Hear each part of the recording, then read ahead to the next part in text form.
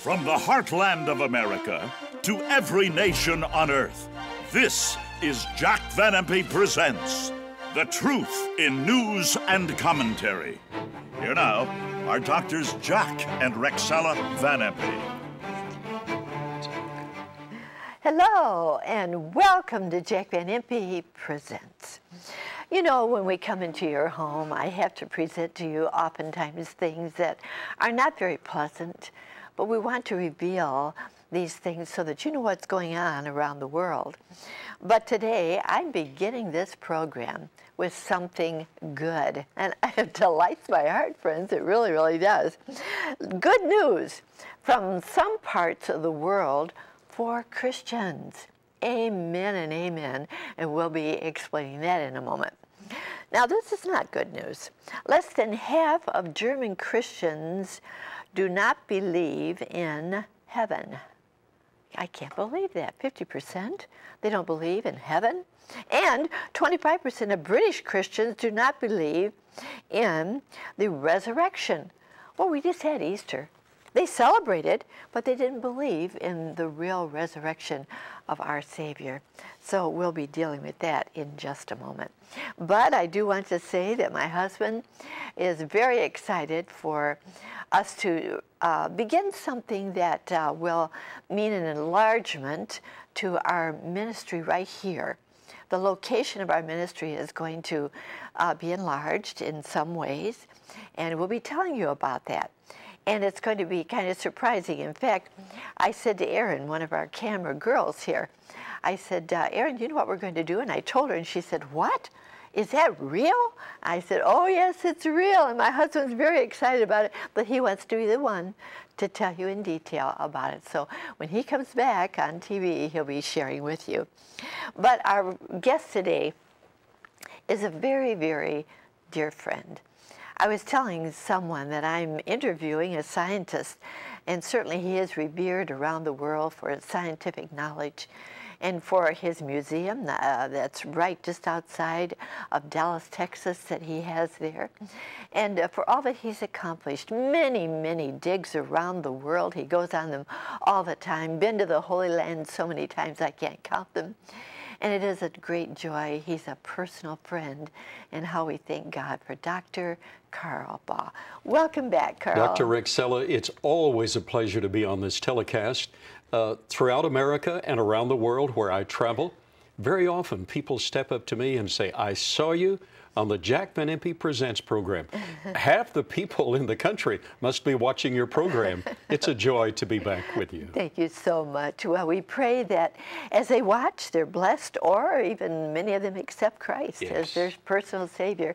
But right up front, remember I said I have good news from some parts of the world where Christians are really being blessed. Now, our guest today just got back from a trip to Fiji. And I want him to explain to you, first of all, what Fiji used to be and what Fiji is now. What a difference. I didn't realize there were people on earth like they used to be. But now, praise the Lord, when the Lord comes into a heart, and they're having great revival there, when the Lord comes into a heart, he changes them. And I couldn't get over it, Carl, what you brought back and revealed to us happening there now. But would you mind telling the people what they used to be? I'll be very pleased to give this brief report. I can't get over it. 150 years ago, Fiji, which is the opposite spot of the globe from Jerusalem, Fiji 150 years ago was the cannibal capital of the world. One man, Undre, a fabled chieftain, ate 999 of his own people. Oh. He's listed among the 4 most wicked men who ever lived. Yet the missionaries came in, and those early missionaries paid a great price. Some of them, like Methodist missionary John Hunt, gave his life, was consumed by consumption. Many gave their lives. But over a period of time, they were able to give the gospel message with power, and it's the Word of God that breaks the heart of stone. And the Word of God broke their hearts, and that generation of people ultimately truly got saved. So that Fiji, Dr. Excella, became Christianized. Right. But now the next generation grew up in Christian homes, assuming they were Christians. The next generation, 5 generations have now passed, and in the public schools, they actually sing Christian songs. They actually memorize John 3:16. They actually are taught the truths of the death, burial, and resurrection of Jesus Christ. Wonderful. In the public school system. But the problem is this: they have not learned that it isn't enough just to be born or instructed in a Christian home or a Christian family.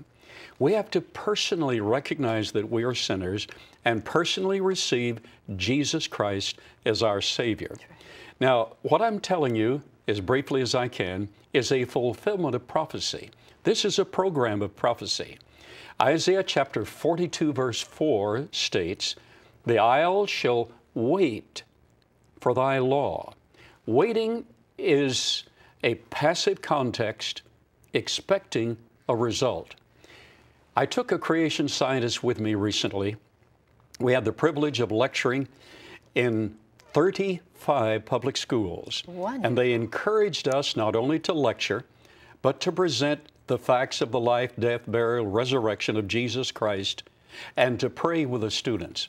We lectured to over 16,000 public school students and had the privilege of hearing over 13,000 of them pray audibly, receiving Jesus Christ as their Savior. Now, while in America and in Europe, mainline denominations are compromising, are losing their faith, they have a form of godliness but deny the power thereof. In Fiji, I'm happy to say that those mainline denominations still hold to the veracity of the Word of God, the inspiration of Scripture, the literal death, literal burial, literal resurrection, literal second coming of Jesus Christ. And many of them watch Jack Van Impe Presents. Oh, my heart is so thrilled, Dr. Ball, that the Lord has really converted all of Fiji, actually, and that the people are open to the gospel there Well, now. yes, there are about 1 million citizens, 1 million inhabitants of Fiji. We had the privilege in the last few years of distributing 400,000 King James Bibles. Every student and every teacher in the nation now has a King James Bible. And it's made such a difference that while I was there just a few weeks ago, the missionaries informed me that Papua New Guinea was having a problem with their young people accosting people on the streets. Right. So they turned to Fiji, and they saw the difference that has been made. And they then requested that our group distribute to all of their students and teachers a King James Bible like is used here on Jack Van Impe Presents. And they have enshrined in Papua New Guinea, they have enshrined as the official book of the nation of PNG, the King James Bible, and they've enshrined it in the Capitol halls, the official book of the nation. The power is in the Word of God. Faith cometh by hearing, and hearing by the Word of God. Oh, yes. Amen. I tell you, that really thrills my heart. Dr. Ball mentioned something right up front, that they had heard about the story, but they hadn't received Christ as their Savior. Something went through my mind. God gives a gift. He's opening the world, and He gives a gift to them called salvation. But you have to receive it before it's yours. If anybody offers you a gift, you have to say, "Oh, thank you. You mean this is for me? I can have this." Yes. I open my arms to it and receive it. But this whole nation of Fiji and New Guinea, opening their arms and accepting Christ, and all these Bibles and people opening their heart. 13,000, is that what you said, accepted Christ? My associate and I actually led over 13,000 of these students and teachers with the permission of the school system to receive Jesus Christ. Just before we arrived in Fiji, headline news showed that a number of the Fijian Christians themselves had gone into remote areas where they practiced demonism, and it actually destroyed some of the demonic idols and vessels used, and that made headlines around the world. Yes. So these people, the whole point is they're waiting for the truth of the Word of God. Isaiah 42:4 states clearly, "The isles shall wait for thy law." And the context shows this is in the last days. Dr. Rexella, Jesus Christ is coming, Amen. and this is one of the slight indications that matter here and throughout eternity. You know, when I told my husband about all of this, and you were talking to him on the telephone, I've never heard him rejoice more because of the Word of God being given out and responded to the Word of God and people accepting Christ. I was so happy to open our program today with the joy of this good news. Thank God for what's happening. Well, we not only were able to give them the Word of God and salvation, but we were also able to give them an instruction booklet, an illustration of daily devotionals pointing to creation and the gospel. And we're now making plans to present one of these devotional booklets to every student and teacher in the entire nation of Fiji and Papua New Guinea, because we're responsible to disciple and follow up as much as possible. Oh, amen, amen. Well, let's praise the Lord for those people and for what's happening in Fiji. But I'm sorry to say that there are Christians around the world who are not responding to what's happening. And if they respond, they really pay a price. I'd like to show you this first picture here. We just finished having Easter not long ago, Easter 2017. Christians, now look at this. The most persecuted group in the world. My, oh my, after hearing that good news, Australian wearing cross beaten by Muslim gang. And then going on quickly, Spectator, Egypt's Palm Sunday massacre was attack on Christianity. ISIS claims responsibility for Egyptian church bombings. Well, we all know those two churches were, Coptic churches really lost everything that they had there, and so many people killed and wounded. ISIS threatens more attack against Egypt's Christians. They don't care how many they kill. And then the Coptic churches in Egypt cancel Easter celebrations, mourning Palm Sunday bombings. And the Archbishop of Washington, nearly one Christian killed every hour for practicing faith. Well, you know, I just received something that really moved my heart. It's a book, The Top 50 Countries in the World Persecuting Christians. You know who number one is? It shocked me. North Korea. North Korea. Well, they are classified, you know, as an atheistic, non-believing country. But then right down the line, we have Iraq and Iran, 7 and 8. And, you know, it's amazing how many people. You know who number 4 was on here? Pakistan. Couldn't believe the most persecuted Christians in the world in those countries. It hurts my heart to see this. But knowing that those Christians are with the Lord, they've given their lives. How wonderful that is, Dr. Baugh. Yes. Prophecy is winding up. We have known for some time, as Dr. Van Impe has announced on this program, that we're in the last days, but prophecy is now winding up and the scroll is becoming more tense all along. Some 30 years ago, a personal friend of mine, Dr. Jack Baskin, was invited in Korea. He was in South Korea. They had 200,000 North Korean soldiers that were captured. But rather than massacre them because the South Koreans were docile and humane in their activity, rather than massacre them, they simply had them listen to a chaplain. Dr. Jack Baskin was selected because he knew the language and has a great compassion. He's a personal friend. He went to each of these concentration camps, one after another after another. And when he told me that he spoke to literally 200,000 in a captive audience, yes, concentration camp. These were captured North Korean soldiers.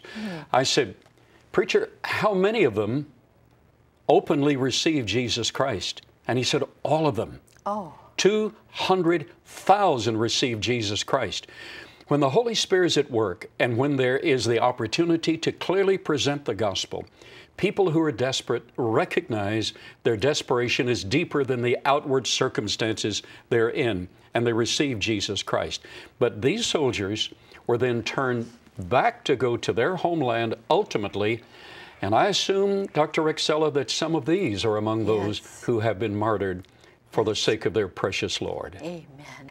You know, which leads me to something that really I know you know all about, and that is how much Jack Van Impe loves the Word of God. He's been known for his prophecy and for his love of the Word. He's the walking Bible, actually. And I'm so happy that we could put together our new wonderful offer for you, the prophetic voice of Dr. Jack Van Impe. And I'd like you to see right now the new promo that we have for you. I love it because it sort of shows what's happening. There he is. Handsome young man, isn't he? My, oh my. No wonder I fell in love with him. Look at him. Now, that was not too long before I met him. He was behind the pulpit when I first heard of him and heard what a great preacher he was. And my, oh my, it blessed my heart so much. And there he is preaching to about 10,000 people. Oh my, yes. And in his office right here at our international headquarters. And how wonderful it has been for us together to get the news around the world, the prophetic voice of Dr. Jack Van Impe.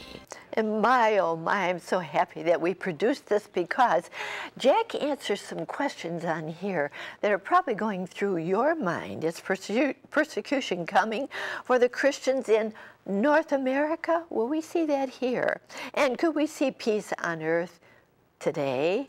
That's a big question. Or is this world headed toward the worst war in history? Now, he quotes the Bible, he gives God's word, no doubt about it. He answers all those questions and so much more. So don't put it off. There's the 800 number and there's the address. So please make the call right away. The prophetic voice of Jack Van Impe, all from the Bible. Now, oh my, I do want to put him on right now because he had so much to say before he left because of his illness about the lack of faith of many people around the world, even now. Please take a look at what he had to say. Oh, folks, what is wrong with these ministers today? Don't they know the first commandment? Thou shalt have no other gods before me. None, none. There's 1,600 cults out there right now, and every one of them denies Jesus. You're not going to get to heaven that way. Jesus said in John 14:6, I am the way, the truth, and the life. No man can come unto the Father but by me. Let's go a little farther. Acts 4:12, neither is there salvation in any other. There's no other name under heaven whereby we must be saved, and that name is Jesus. And when he comes back and sets up his kingdom on earth, Philippians 2:10 says, at the name of Jesus every knee shall bow and every tongue shall confess that Jesus Christ is Lord, to the glory of God the Father. And if you don't do that now, you'll never do it then. You'll miss heaven. Let's get into the book. Matthew 7:21. This is Jesus speaking. He says, not everyone that saith unto me, Lord, Lord, shall enter the kingdom of heaven, but he that doeth the will of my Father which is in heaven. Many will say to me in that day, Lord, Lord, have we not prophesied in your name, and your name done many wonderful works? It says, depart from me, you workers of iniquity. He's talking to the ministers. Depart from me, you workers of iniquity. I never knew you. Oh, but you talked the language and said the prayers, but you didn't have it. I never knew you. Never, never. I know my sheep. I know them. They follow me. Oh, yes. Isn't that wonderful? They follow him. But so many today not only don't follow him, they don't believe all of what Jesus had to say. Can you believe they call themselves Christians? Take a look at this first headline. It really surprised me. A quarter of British Christians do not believe in the resurrection. Now, this is a survey. Now, they're talking about the resurrection even of Jesus. How could he be the Son of God if he said, I'm going to rise again, and he didn't rise? Going on. Less than half of German Christians believe in heaven. One half of them say, I don't believe in heaven or hell. My, oh my, among Catholics that dropped to 40%, and among historic Protestants, it was as low as 32%. 32%. My, oh my, we must believe everything that Jesus had to say. He was the Son of God. He was Savior of the world. He did die on the cross. He did rise again, and he is coming back again. We must believe all that. Is that correct, Dr. Ball? Absolutely. The Apostle Paul wrote to the Thessalonians that there would come a time when there would be a great falling away at the end times. And then he wrote to Timothy that there would be a time when even Christians, many Christians, would have a form of godliness but deny the power thereof. And the ultimate power is, it was expressed in Jesus in the resurrection, defeating death. What an awesome spectacle. But for Christians not to embrace this indicates they really don't know the Lord, and indicates another thing, that the Bible is absolutely true, that the falling away is now occurring, that we are literally wrapped up in the arms and the embracement of this wicked situation. But what a time to declare the truth of the Word of God, and what a time to make sure that we know that we have Jesus Christ as our personal Lord and Savior. You know, Dr. Ball, I was surprised at this next article I'm going to show, because, you know, the Muslims truly believe in their religion, which is a different Jesus altogether. Yes. It is not our Jesus. But they don't care what Christians have to say that defame Christianity. They don't care about that, but they care about if we say something about their religion. Take a look. Muslims want blasphemers prosecuted worldwide. They've gone before the United Nations, but only if they say something about their religion. Terror attack as truck drives into Stockholm crowd. Now here they are. They're wanting to get their religion out there, and they say, we'll do what we have to do. The attack in France. Islamic State claims responsibility 3 days before an election. Oh my. And their Islamic State claims Paris attack that killed policemen. And again, they're focusing on Paris. Shooting gunman was focus of anti-terror probe. My, oh my, how we need to be praying that God will help our Christians to really show their faith, and will help those who are being persecuted to realize the Lord is going to reward them one day. And we need to be praying for what's happening in Europe right now, Dr. Bach. Yes, Europe is leading the world in compromise, spiritual compromise, and economic fragility. We are living in perilous times, not only from the religious scene, but the economic scene, the global scene of government. And again, all of this is forecast in the Word of God. So Christians, we need to be praying. And actually, there is a parallel to this ploy of Satan to get Christians and Jews, but Christians especially, because we believe that Jesus Christ is the only way, and He is the only way. There is no other way. No one else is able to offer any other way. So Christians are targeted because we have hope, and that hope is in Jesus Christ. So we want to encourage you on this program to know Jesus Christ personally. Yes, and you know, I'm glad you brought up something there, Dr. Ba, and that is Israel. Will you stay with me for another program? I want to focus a little bit more on Israel and what's happening there, because the Christian ethics are Judeo-Christian, and yes, how we need to be praying for those in Israel being persecuted also. Next week. I'll be happy to stay, because we can't turn this loose. It is too vital. It is too central an issue. Israel is God's special timepiece and the illustration of His concern.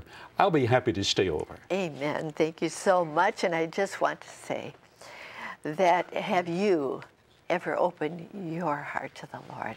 You know, week after week, I say this to you, and maybe you have accepted the Lord because of the program. I've received thousands of letters saying, yes, we've opened our heart to the Lord. Please keep them coming. It blesses us still very, very much. But if you haven't accepted the Lord, I want to say again, will you open your heart? I'm going to be asking Dr. Baugh in a moment to pray that prayer that says, Lord, I know I'm a sinner. We all are. I've done things wrong. So have you. There's not one perfect person on earth. We need the Lord to cleanse us, and only His blood can cleanse us. Lord, I believe you're the Savior of the world, and I accept you into my heart. Will you pray that prayer as Dr. Baugh leads us right now? The prayer of accepting Jesus Christ as your Savior. Dr. Baugh. Perhaps you've had a violent life, and in that life you thought there was no hope, God wouldn't care for you. The Apostle Paul said, I was the chief of sinners, and he proved it. But yet he got saved gloriously. Or perhaps like those dear ones waiting in the aisle, just waiting for His law, wanting someone to lead them in prayer. Either way, perhaps you grew up in a home with a Christian testimony. Either way, whatever, you need personally to know and receive Jesus Christ. You see, He died for us, the spotless Lamb of God. He was buried, and He arose from the dead victoriously. He is alive, and He wants to enter your heart. He said, behold, I stand at your heart's door and knock. If any man, any individual will hear my voice and open the door, I will come in. Will you simply pray this prayer with me right now? Just from your heart, just pray, Dear God, I know that I'm a sinner. I know Jesus Christ died for me. I know He was buried and He arose from the dead, and right now I sense Him knocking at my heart's door. Lord Jesus, come in right now and save me, and I will live for you with all my heart. Jesus said He would then sup with you, that is, come home to live with you. Welcome home. Amen. Did you just pray that prayer? There's my address. I'd love to hear from you and send you this little booklet, First Steps in a New Direction. You're walking a new way now. Praise the Lord. And now I'd like for you to listen to our announcers. He tells you how you can receive the prophetic voice of Dr. Jack Van Impe. Chuck? Thank you, Rexella, my friend. To order the prophetic voice of Dr. Jack Van Impe, have your credit card ready and call toll-free 24 hours a day, 1-800-JVI-7777. To order by mail in the U.S., send your donation of $24.95 to Jack Van Impe Ministries, Box 7004, Troy, Michigan 48007. In Canada, send your donation of $24.95 to Jack Van Impe Ministries of Canada, Box 1717, Postal Station A, Windsor, Ontario, NINA 6Y1. Now back to Rexella. Thank you so very much, Chuck. Don't put it off. There is the 800 number, and there's the address. So make the call right away. We'll get it in the mail as soon as we hear from you. You need to have this. You really, really do answer all your questions about the future, where we're going. I want to leave you with this wonderful thought. There are many ways to worship God, but there's only one God to worship. We look forward to being your home again next week. Until then, remember, God cares for you.